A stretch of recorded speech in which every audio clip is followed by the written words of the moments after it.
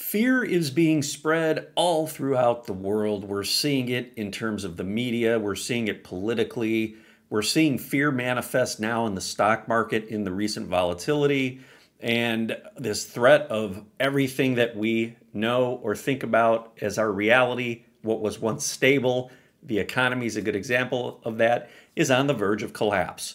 These are stories or narratives that are being spread out there in reality just to bring forward these emotions of fear and anxiety. When our stable ground threatens to collapse, we become very anxious. That is very hard for a human to deal with. Think about living through an earthquake, living through a hurricane, these types of natural events where our very existence and the ground that we walk on becomes threatened. That layer of stability that we felt was always there, all of a sudden doesn't seem like it's there. Well, that's essentially what's happening with our reality. Our reality is beginning to shift. Now, that shift could look like a hurricane or an earthquake or some sort of a storm coming through where your reality just seems to go up in this tremendous upheaval. And that is how this ascension process unfolds. In order to navigate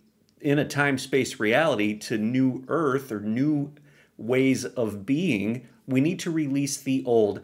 And sometimes the way we release the old is to experience it falling apart or breaking down. Now, the volatility in the stock market recently is just an exacerbation of that fear. We're seeing these cataclysmic types of events or stories that rock the foundation that really tied our reality together. Now, that fear that people are experiencing because it's being repeated in the news is manifesting in this panic. So people are responding to their fears or reacting to their fears in a state of panic, trying to feel and keep themselves safe. Like, I need to sell out. I need to gather all my money. I need to feel protected right now because there's all of this uncertainty. Well, when we lean into a new frequency, we rise up into higher frequency bandwidths, we are leaning into the unknown. And we get into trouble when we start to take our old beliefs with us, meaning we need all this stuff. I have to just wrap my arms around this. I have to feel safe. I have to sell out. I have to keep all my money because I'm going to need it. Well, in a place where we're going based on love, you're going to find that those things are not as important. Do I mean just go out and spend and blow everything and not have any fear whatsoever? No, but it's important to realize that when you are feeling or experiencing fear and anxiety based on what you're hearing externally, all these theories about the economy collapsing and the stock market collapsing and the world falling apart and all of this takeover and all this kind of nonsense that's going on out there stokes these fears. What happens is it really gives you an opportunity to feel this unconscious programming. It makes it conscious. We get to be able to look at it from a rational space by breathing into the body and feeling safe and secure within here by connecting with your lower chakras, connecting with your heart space.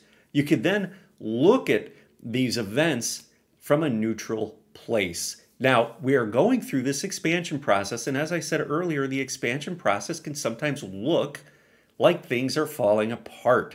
When you look at the market, for example, on the whole, over a period of many, many years, it has been going through an expansion, just as you are an expansion of consciousness that has been manifested in the market. The market's a great example to see this and recognize this because of the way we track it over linear time. Now, we have an event or fear comes up and it causes a big sell-off and the market starts to drop. Just as you're going through your expansion, that creates space for the fear to rise up, a dark night of the soul to rise up or come forward. That's a period where you are asked to feel into your emotions so that you can reclaim that energy, so you can reclaim your momentum. Now, you don't go dive off a cliff when you head into a dark night of the soul period, right? You don't react to it. What you do is you get inside, you allow yourself to feel it. So with the market, it's a great reflection of a collective little dark night of the soul, right? The fear comes up, people react to it, the market drops, it's almost like a contraction, and then it will move back into an expansion process. How do I know this? Well, if I believe truly that what's happening in our reality is part of ascension and we are expanding, our consciousness is expanding, I feel that that is really a good manifested thing to be able to actually see that process unfold. It's expanding, and during times of expansion, you will feel like you're contracting. You will feel that fear, you will feel that anxiety. It is important not to react to it, not to create a story around it. Now, stories are being created for you by the media, politically, all this noise you're hearing outside. They are trying to create a story for you to keep you anchored into a lower frequency timeline that can be controlled. Okay? So you have the opportunity to release all of that now, to get into your heart space, to anchor into your body, and allow this density to rise up and move through you. And remind yourself that we are in a period of expansion. We are ascending. We are not descending. We are rising. We are grounding and integrating higher dimensional fields of consciousness, higher frequency energy. Your vibration is increasing. And in order for that to happen, we need to clear out the fear, the anxiety, the lower frequency emotions, the density that kept us anchored to a survivalist timeline, a fight or flight or fear-based timeline.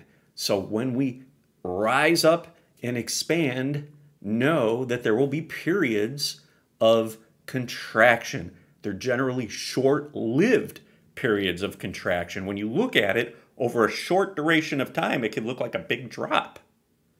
But realistically, when we widen our perspective and widen our view, you'll know that it was just a little blip in the road, just like the same thing that happens with the market. Again, that's a great way to describe, a great analogy for the ascension process. It's going to go up, and then it's going to drop, and then it's going to go up. We are expanding.